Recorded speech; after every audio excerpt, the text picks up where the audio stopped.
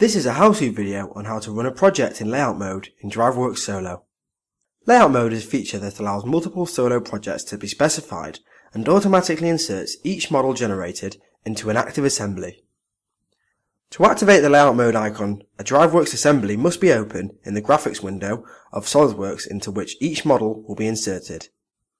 Once an assembly is open, select a project from the local and recent folder to begin specifying. Once the model is complete, DriveWorks Solo will insert it into the active assembly. The specification will be placed into a running folder. This can be returned to prior to finishing all specifications to make any changes. This will in turn update the model inserted into the assembly. Further specifications can be started by clicking the required project from the local and recent folder. Again, each specification will be shown in the running folder. I will demonstrate how this works now by running through a few projects within an assembly of a room using the layout mode.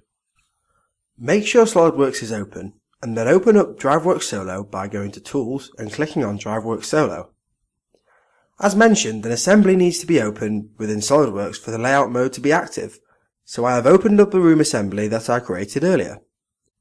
Double-click onto the cupboard project from within the local and recent folder to start a new cupboard project. Fill in the mandatory form controls that allow you to progress to the next form, where you can specify the size and door style of the cupboard. Then specify the material and handle type, and click on OK to add the cupboard to the current SolidWorks room assembly.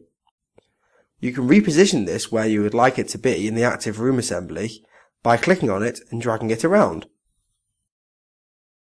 You can see that within the DriveWorks Solo Capture Explorer, your cupboard project has been added to the running folder as it is now a running project, until you click on to finish all and generate models. You have the option to cancel all or finish all. Now I want to add another model to the assembly, so I will click on the fan project from the local and recent folder in the DriveWorks Solo Capture Explorer to add another model to your room assembly, in this instance, a fan. This will open up a new specification within the DriveWorks Solo Capture Explorer and allow you to fill in the form controls and progress to the final OK button, which should be pressed to add your newly designed fan into the current assembly. Within the list of local and recent projects, we can click on one to make any changes to the chosen project. I will click on the cupboard project and run another cupboard project through, so I will have a couple of different cupboards within the same SolidWorks window. Again, I will fill in the mandatory form controls, which allow me to progress to the following forms to specify how I would like the cupboard to be generated. Here I will alter the height, width, depth and door style, as well as changing the material to make the next cupboard different. Click on OK to generate the new cupboard and insert it within your open SolidWorks assembly. Once this cupboard has been added to the assembly, you have the ability to reposition all of the models to your desired location by clicking on them and moving them around, or even using the SolidWorks Mate function. Your new generated cupboard has also been added to the running folder, along with the first one that you specified.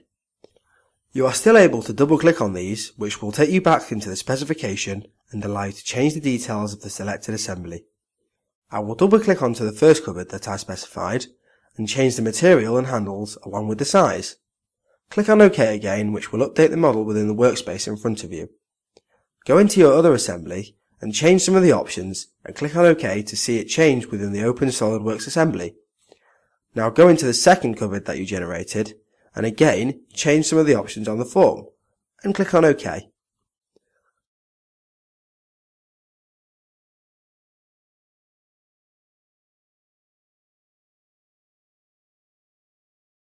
Once you are happy with your selections, click onto the Finish All button and then choose if you want models, drawings and documents generated.